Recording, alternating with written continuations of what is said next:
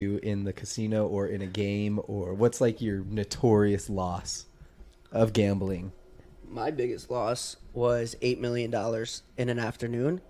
But I will say it actually has a happy ending because I bought in for $1 million more and then I won $9 million in the next hour. And what game were you playing? Baccarat. What was your situation? I didn't have one. I was just trying to figure out. I said, what is the casino doing to me right now to not allow me to win? As I spent the last few million, I was really just considering what is happening. Like, what is the casino doing different against me right now? So I spent my last couple million, just willing to lose, but trying to figure out what they're doing to change the way the game is being handled. And I figured it out, so I bought it for another million, and it actually took me 45 minutes, and I won $9 million. What? That's probably his greatest strength.